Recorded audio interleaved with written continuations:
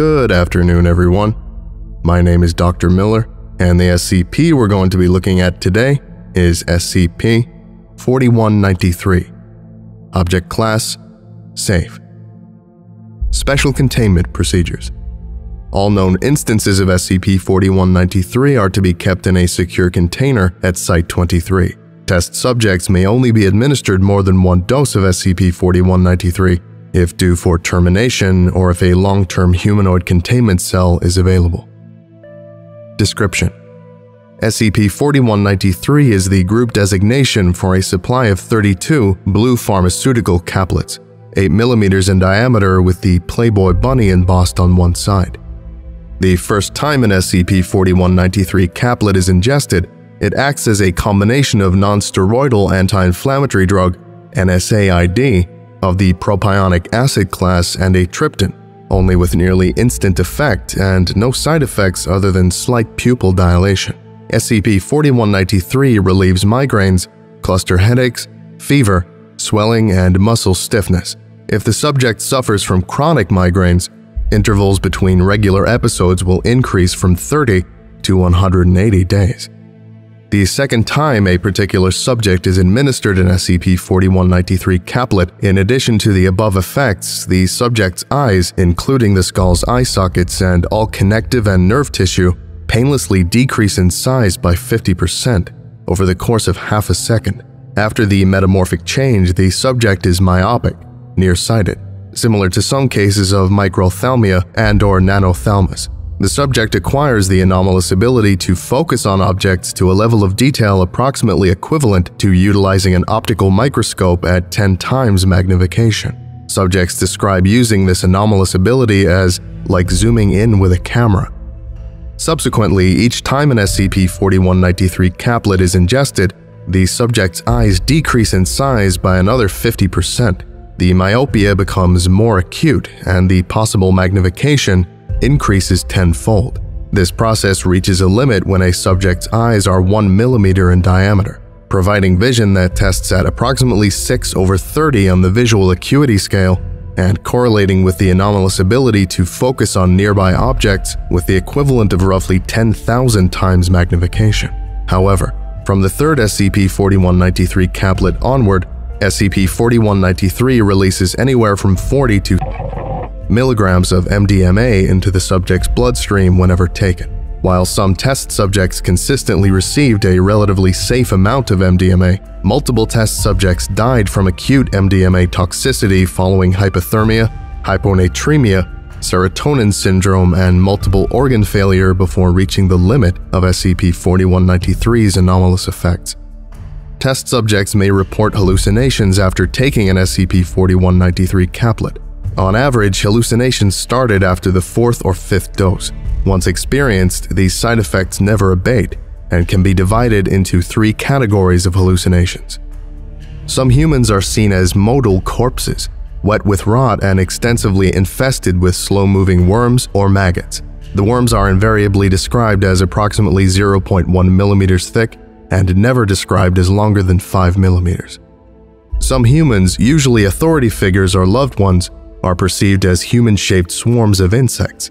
Swarm organisms are of varying types, and no individual insect is ever described as longer than 5 mm. Subjects report minuscule humanoids, 2 to 10 mm in height, which attempt to crawl into the orifices of living humans, especially the test subject. Supplement 4193-1. Discovery: a bottle of SCP-4193 caplets was discovered while examining the effects of a minor person of interest, Rhonda Clayton, after her reported death on 2016-11/03 at age 94.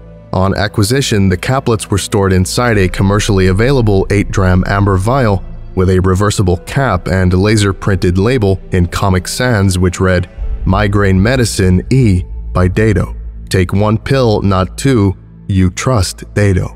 The only other medicines found were over-the-counter painkillers and 15 Nuplazid, pimavanserin, 34 mg capsules, in a bottle that indicated that they had been prescribed to a local acquaintance of person of interest Clayton. Starting at the age of 20, Rhonda Clayton had acquired an extensive criminal record. with charges including fraud, racketeering, and violation of the Harrison Narcotics Tax Act. After being released from prison in 1962, no further negative interactions with the law appeared on Clayton's public record, not even traffic violations. Starting in 2013, Clayton made a small name for herself in the non-anomalous art scene in her home state of Texas, carving toothpicks into miniature sculptures using dental tools. Clayton came to Foundation attention in 2014 when she started cultivating friendships in the anomalous art scene, including an extensive mail correspondence with Person of Interest.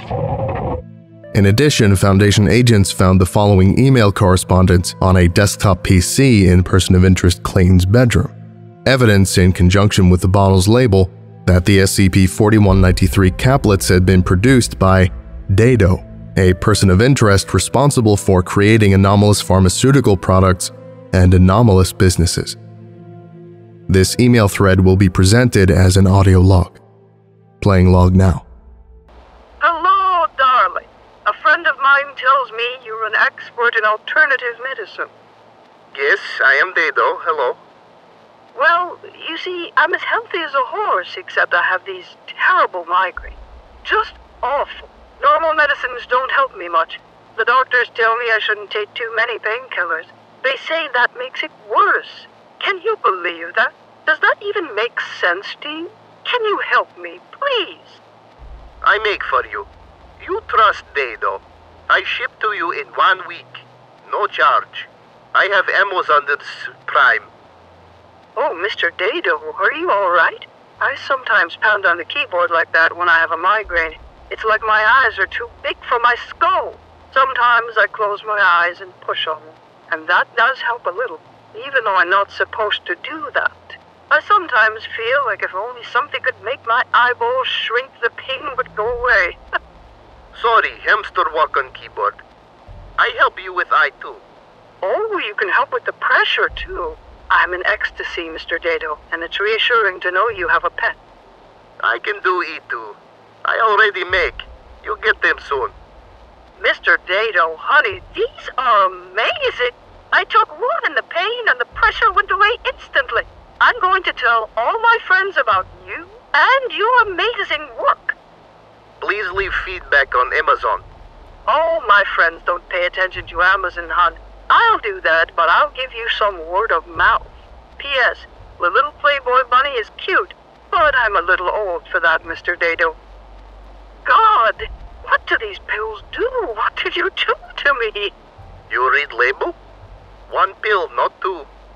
Oh, Mr. Dado, you misunderstand. I didn't take 2 on the same day. It's been months and months since I've had a migraine. That never happens. I'm so impressed with your little blue pills.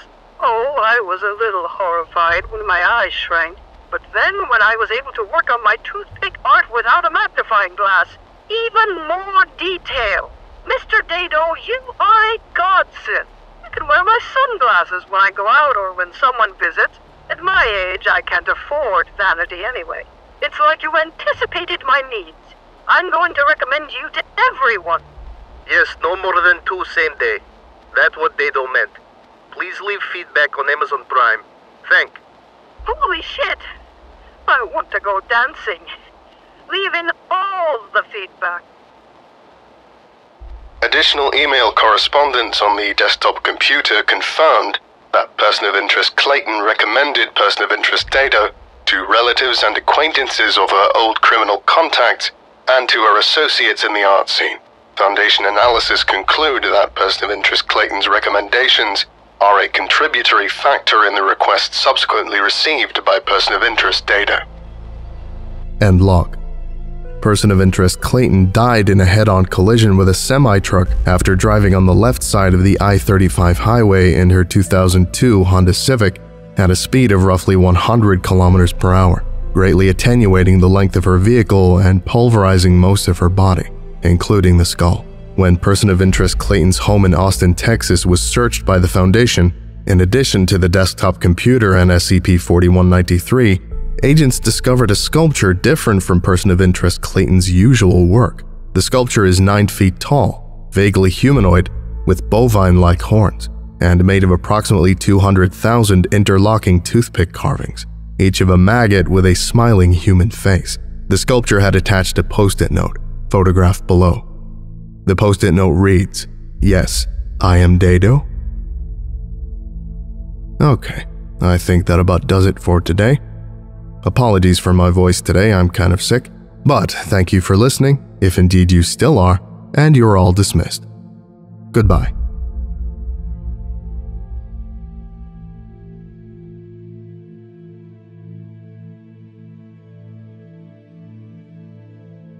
I would like to give a special thank you to Big Sip, Zargaron, Oh Crap Guy, The Morrigan, James Saba, Dizg Loseray 420, That Loser, Heroin Sick, Fire of Prime, Indie vs. the World, Spencer Ardoin, Rubbish Bin 69, Dr. Wolf 13, Cupster, Worthy Fire, Zazapan, Lamk, Signar, Alatreon, Your Local Foundation Agent, Derivative, Lost Boy, and Lyndon B. Johnson.